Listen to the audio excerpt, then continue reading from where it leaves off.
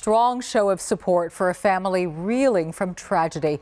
Dozens gathered together to raise money for the family of 4-year-old Ava Castillo. She was shot and killed during a robbery last week. Her 10-year-old sister and mother were hurt. Brandon Walker is now at the benefit and joins us live. Brandon?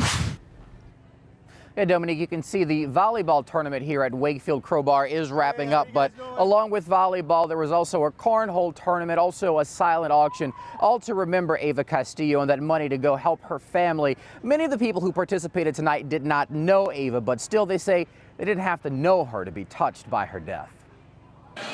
In the game of volleyball, competition is fierce. But tonight, even with all the muscle, both teams are ready.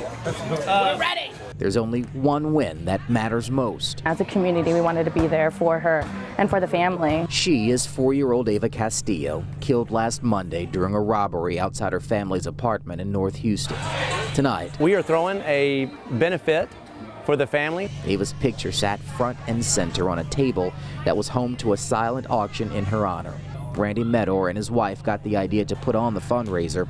The money will help Ava's family cover costs. Whether we raise $200 or $2,000 or $10,000, you know, it's just exciting to be able to help others that are having hard times, I guess, or personal tragedies. She was the sweetest. Crystal Stolte was Ava's pre-K teacher. People are stepping up and trying to help out a family that they don't know. It's a great sense of community. And while those participating may have not known Ava, The family will be in our thoughts and our prayers. they didn't need to. Still, her story, her life lost, meant something. It really hit home for me, and coming out here was a way to make a small difference.